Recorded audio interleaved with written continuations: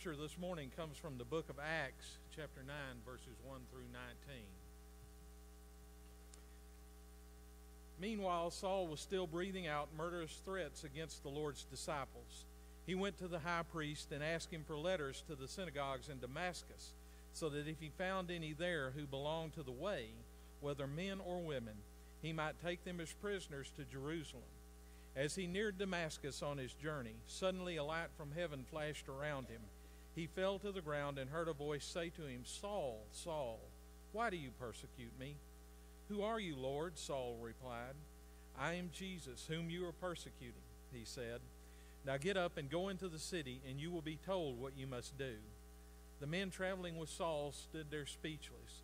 They heard the sound but did not see anyone. Saul got up from the ground, but when he opened his eyes, he could see nothing. So they led him by the hand into Damascus. For 3 days he was blind and did not eat or drink anything. In Damascus, was a disciple named Ananias. The Lord called to him in a vision, "Ananias." "Yes, Lord," he answered. The Lord told him, "Go to the house of Judas on Straight Street and ask for a man named Tarsus, from Tarsus named Saul, for he is praying. In a vision he has seen a man named Ananias come and place his hands on him to restore his sight." "Lord," Ananias replied, "I have heard many reports about this man and all the harm he has done to your holy people in Jerusalem. And he has come here with authority from the chief priests to arrest all who call on your name." But the Lord said to Ananias, "Go, this man is my chosen instrument to proclaim my name to the Gentiles and their kings and to the people of Israel. I will show him how much he must suffer for my name." Then Ananias went to the house and entered it. Placing his hands on Saul, he said, "Brother Saul, the Lord Jesus, who appeared to you on the road as you were coming here, has sent me so that you may see again and be filled with the Holy Spirit." Immediately something like scales fell from Saul's eyes, and he could see again. He got up and was baptized, and after taking some food, he regained his strength. This is the word of the Lord. Thanks be to God. You may be seated. Good morning, church. Howdy. That's an Aggie thing, you know. I got away with that. Now, I am an Aggie in exile in Northwest Texas. I live in Lubbock. We live in Lubbock, and I've served smaller churches, Anson, that's around Abilene, and Shallowater and Idalou, and now I'm appointed to school. Don't know what I'm going to do, but I'm appointed to school, and I got away with saying howdy for like 5 years, until someone's daughter went up to their dad and said, "You know, Brooks is doing that Aggie thing." And Ken said, "Oh, no, he's not. He's just greeting us." So, oh, yeah, he is. So the next week, and I didn't know this, I said, "Howdy." I was like, howdy. He sabotaged. But anyway, it's good to be here today. It's a joy. It's an honor. I want to thank you for the opportunity. This is my church. This is the only church that I've ever been a member. It's the only church I'll ever be a member. You are my people, and more importantly, you're God's people. I want to thank you for that. I want to thank you for being here and being a constant witness for the kingdom of God. My dad always asked, "Are you going to wear your dress today?" I'll say, "It's a cassock, Dad. It's a cassock." But I'm wearing my dress today, and maybe he's watching on Facebook Live with millions of others. And Mark Zuckerberg, who probably needs this more than the rest of us. I don't know. Probably.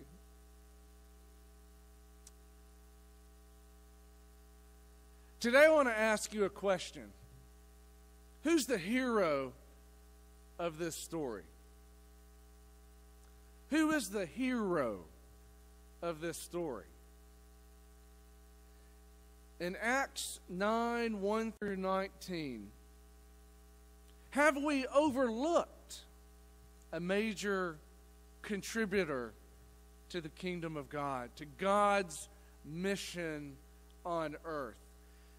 Have we been taught by our culture? Have we been trained in school? Have we just accepted, what's more common? To overlook a real hero in God's story. So I'm going to ask you, who's the hero? Now, I'm used to people like kids answering and things like that. Who's the hero? Who would you say? Who's the hero? Yeah. Well, you're not supposed to say that yet. Some people might say God, right? The Holy Spirit. It's the Sunday school answer. Jesus. Well, that you would be correct. That is the true hero, right? What we find in this story is the Holy Spirit guiding people, and Jesus speaking to Saul, Jesus leading a disciple and coordinating and bringing them together. What we find is that behind the scenes, God is moving. God is moving in His people. The Holy Spirit is guiding and leading. So if you said the Spirit or Jesus or God the Father, you'd be right. Because we are joined in a co-mission in and under the power of the Holy Spirit. Amen? We are in a co-mission with the eternal Trinity for the redemption of not only humanity, but all of the world. Have you heard that before? Amen. That's your purpose. That's our mission. That's your co-mission. But I'm going to ask you again, who's the real hero? You might answer Saul. Well, Saul is a great choice. He's big time, right? He wrote, right, 2/3 of the New Testament. He changed his name, right, from Saul to Paul. He is the apostle to the Gentiles. Jesus says in this text, He's my instrument, right?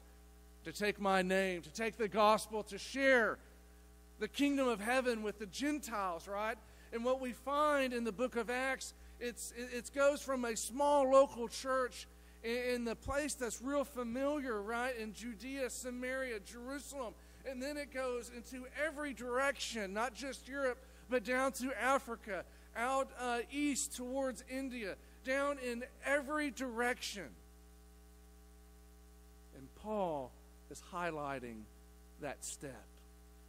If you said, Paul, you're great, or Saul, he's quite possibly the best educated early Christian, right?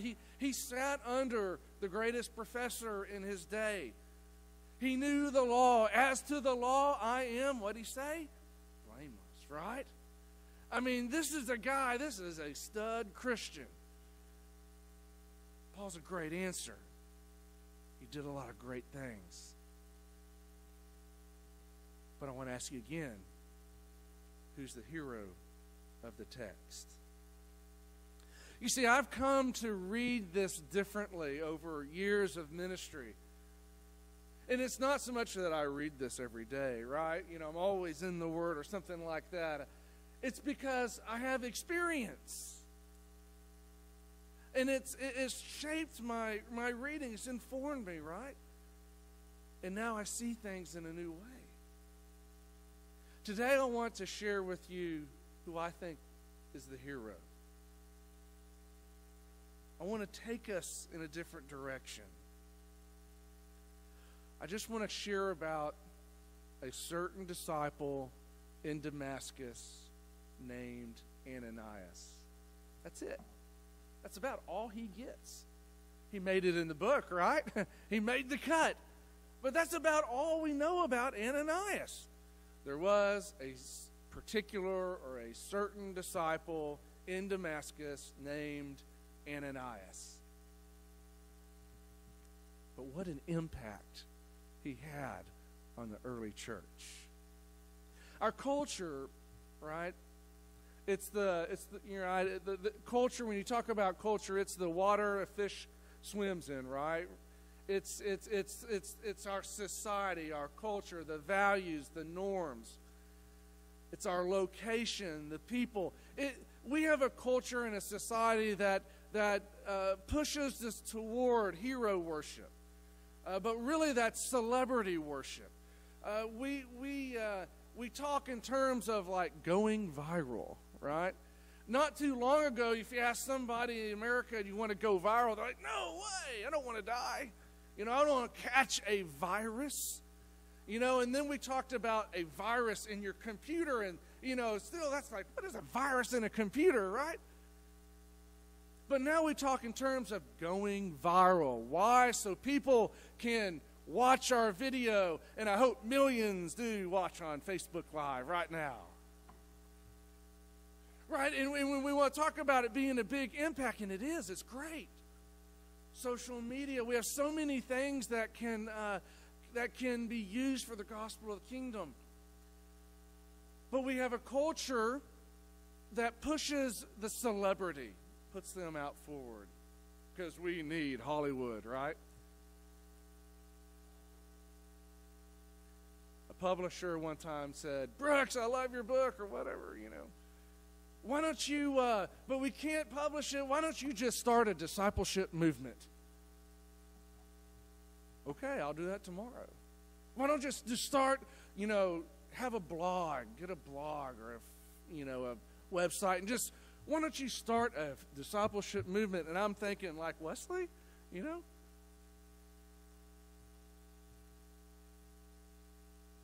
We have a culture in our church. We want to look, we've been trained, and ministry is tough. You gotta take care of your pastor, amen? And his wife and kids, right? And y'all do. And y'all always have. And I appreciate that, because I have experience. But in ministry, we look out, and I don't want to speak for David, but and it's true, we think, oh, wow, man, if that person could come and we could, join our church, or if that person could become a Christian and leave that lifestyle, what a witness they could be, right? Because they already have the fame. Everybody knows who they are. If they could someone could just get a hold of them and they could get converted, they could be like the rock star Tim Tebow version, right? What an amazing thing, and there's certainly examples. Because ministry is tough. This church thing is tough. And there's always a lure, a temptation. Like if we could just find someone who has so much influence and they could help our church grow, or they could do this, or blah, blah, blah.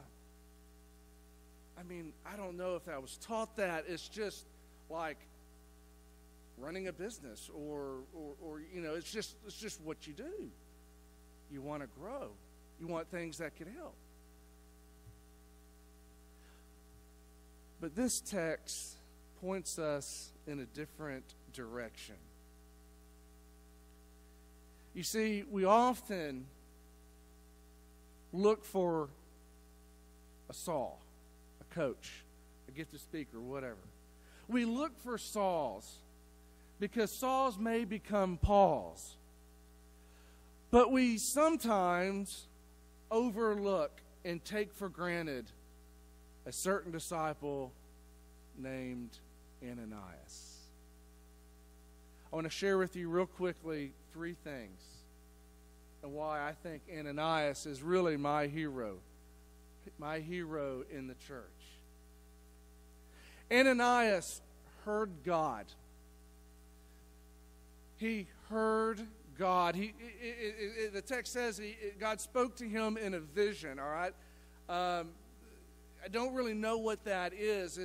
Was it like a vision in a dream? Did he wake up? Was he sitting at his desk, drinking coffee, reading the paper? He has a vision. Boom! Whoa! I don't really know, right?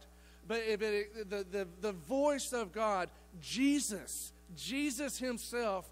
This is the resurrected, glorified Son of God, incarnate Lord from heaven, speaking to Ananias. Just spoke to Saul, right? Speaking to Ananias in a vision, and he heard him. Now, I don't want to overlook that, Because sometimes it's hard, right? You may have struggled with, have I heard the Lord? Have I heard God's voice? Is this really God leading me? And we even see in this text, there's this little bit of back and forth with Ananias and Jesus. Jesus says, go, lay your hands on Saul. He's, you're going to give him sight, etc., etc. And Ananias says, Lord, do you know his reputation? That's dangerous. Are you sure, right? And then Jesus kind of says, go, right? I said, go. He's going to be my instrument. So we find this concern with Ananias, and that needs to be looked at seriously. You need to pause right there. But what we don't find is Ananias saying something like Gideon, I have this vision. Now I'll just put a carpet out. And Lord, if this half is wet, in the morning, then it's the Lord. That happens. And then the next day, well, I'll just put this carpet or whatever, sheepskin carpet. And if the other side is, whatever, dry or wet, that's the Lord, right? Okay, if somebody calls me in the next 1 minute and confirms this, that's the Lord telling me to do this. That's not what we find Ananias. It's a lot more like Moses. Moses, right? Remember Moses? Big, important guy. Hero. Moses, right? Questionable background. Yeah. He sees this bush that's on fire, and it's not consumed. It's the Lord. He knows it. It's Yahweh. He knows it. He doesn't say, I'm going to come back and walk around, and if it's still burning, it's Yahweh. Now, what we also find in Moses' story is when Yahweh says, go to Egypt, tell them to let my people go. He says, I can't speak. I can't do that. Lord says, go, go, go. I'm sending you. Oh, I don't know. And finally, there's this interchange where Yahweh says, fine, just go. I'll send your brother Aaron, and he'll speak for me. But we don't find Moses not knowing the voice of God. Same thing with Samuel. Speaks to him at night. Here I am. It is me, right? But we don't find him putting the Lord to the test. Ananias may struggle with some of the possible outcomes of his decision. But when the Lord speaks to him, he knows. He knows it. It's undeniable. He knows it. If the Lord speaks to me and says, go to Syria, I'm going to have to obey. But I can certainly say, well, what's going to happen to my family? How are you going to take care of me? You're sending me to a war zone? I need some confirmation on the details of that. But if the Lord tells me to go, the Lord tells you to go. And you heard him. And it's undeniable. Second thing is that Ananias went. I know, this is like Captain Obvious, right? Ananias went. But we shouldn't overlook that, right?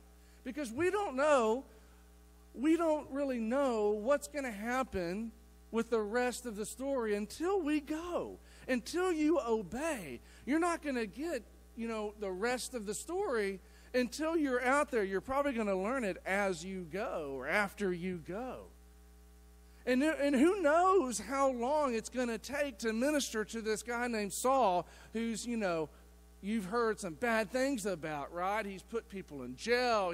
He's broken up families. He has, watched one of the real heroes of the faith get stoned to death, right? And, he's all good. We don't really know what's going to happen with the consequences, but the point is that we hear and we go. And we've got to discern and make things out. I'm going to embarrass my old friend. I asked Susan, I said, Susan, come to church. I was 14. Kingdom-minded, right? It took 27 years.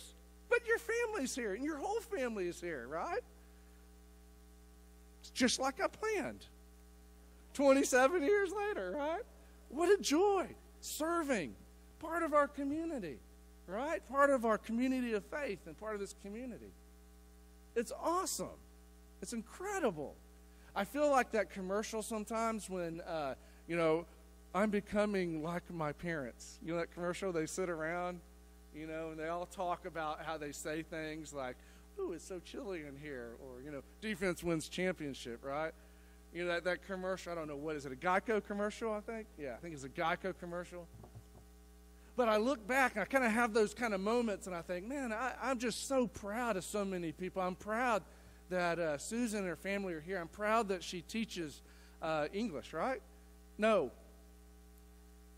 Teach math. Okay, teach math. I'm proud of that. We used to sit in English with Jeremy and Robert, and every time Tabitha Hippler came around and said, "Are y'all working?" "Oh, yes, oh, yes, oh, yes." And then she leaves. 20 minutes later, "Are y'all working?" And she knew.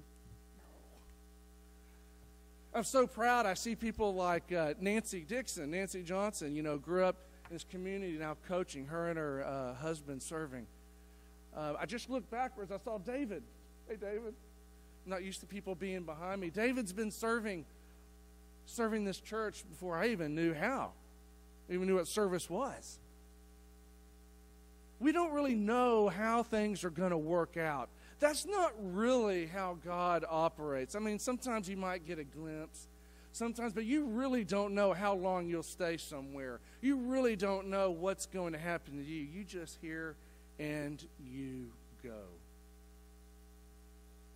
Ananias was content to allow Saul to be God's instrument, and he be the Lord Jesus' agent of transformation. You see, unless Ananias hears and leaves, hears and goes, unless he obeys, there is a critical moment in the movement of the kingdom of God in the early church that's going to stop. Get delayed at best. The Holy Spirit in the book of Acts is behind the scenes, moving and winning and converting, calling certain disciples to be part of God's mission. Not to be the instrument, but be the agent behind the scenes, the agent of transformation. Saul will be Paul. He changes his name. It's not like in the Old Testament way they change a name. Saul changes his name to Paul because he's probably witnessing to Romans and Greeks and things like that.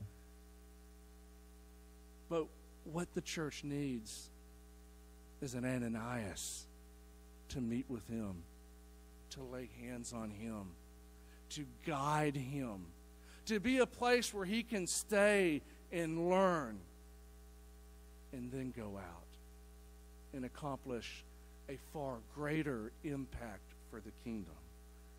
Ananias is my hero because he heard, because he went, and finally, because he taught. Remember what Jesus says in that conversation. Who is this? Are you sure? Yes, he's going to be my instrument, okay? Go, and this is what he says. Go to the house of Judas on Straight Street and ask for the man from Tarsus named Saul, for he is praying. In a vision, he has seen a man named Ananias, and come and place his hands on him to restore his sight. Now, that's the first conversation. Are you sure? It kind of has one of those different strokes moments. What you talking about, Mr. Drummond, right? What you talking about, Jesus, right? And then we get the second part, right? Go, this man is my chosen instrument to carry my name before the Gentiles and their kings and before the people of Israel. I will show him how much he must suffer for me. But when we come back to Ananias' interaction, what's different? What does he say? Ananias went to the house, entered it. Placing his hands on Saul, he said, Brother Saul, the Lord Jesus, who appeared to you on the road as you were coming here, has sent me so that you may see again and be filled with the Holy Spirit. Maybe, now Luke is a historian. Luke gathered. He had lots of sources. Excuse me.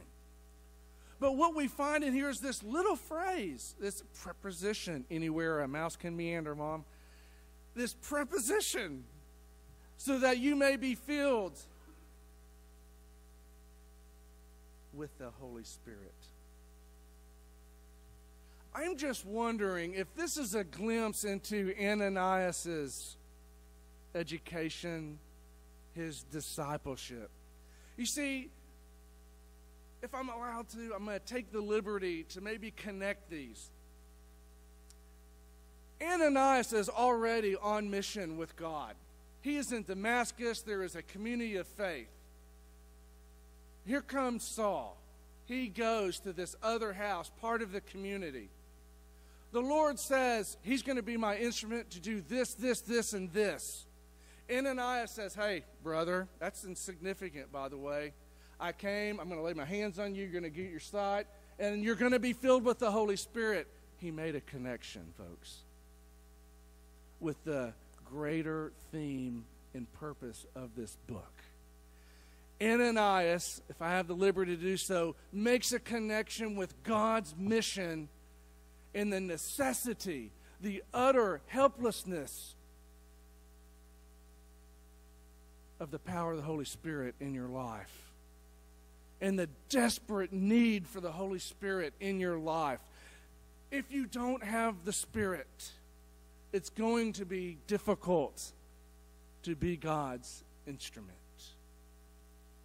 He makes a connection. He theologizes.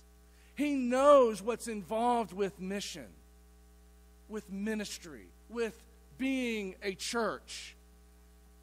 You need your sight spiritually. You got to see the truth, the gospel, and you can't, obviously God doesn't want you to be blind, but you need to be filled with the Holy Spirit. Ananias went. Ananias heard because Ananias heard. And Ananias taught and offered the filling of the Holy Spirit. As our musicians come forward, we're going to sing a song. And I want you to think about who the real hero of this text is.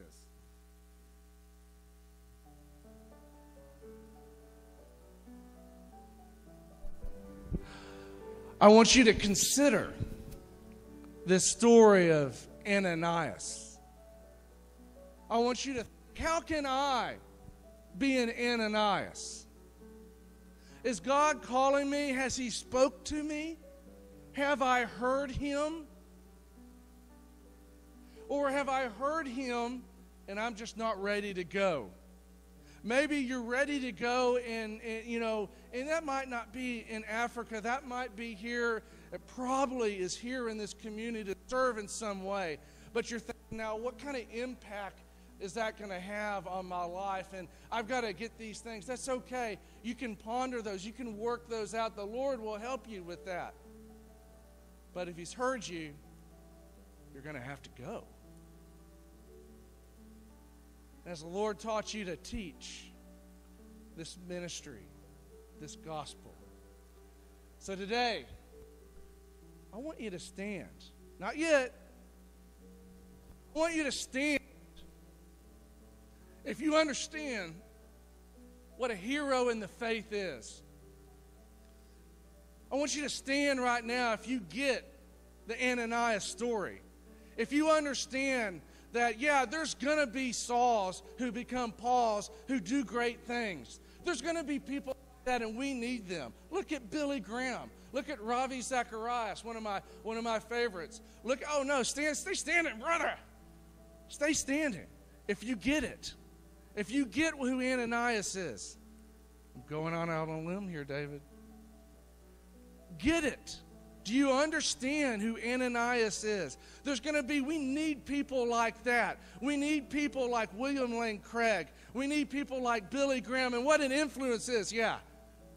But you know, without an Ananias in a local church who's willing to be forgotten in the pages of history, but remember that he was used by God to help someone, yeah,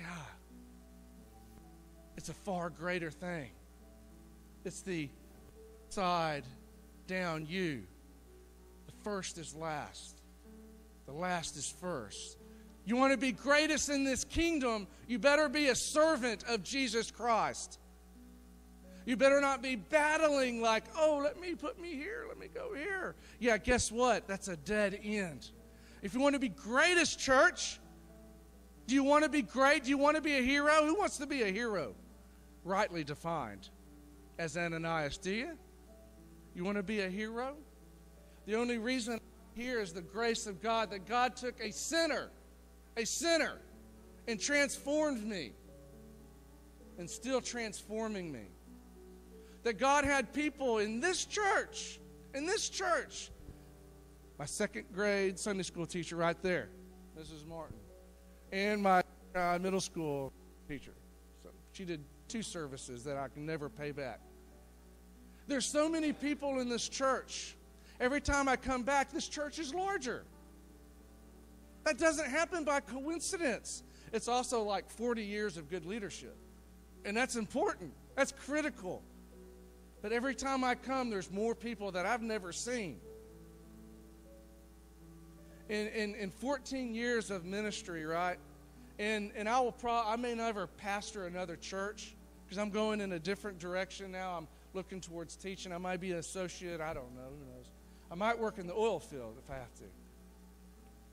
But looking back over, I wish I'd have prayed for more Ananiases. Because it's the Ananiases that make it happen, that accomplish the kingdom of God. And it's your joy to be forgotten in your service, but to be completely poured out. Amen? Ananias. Amen.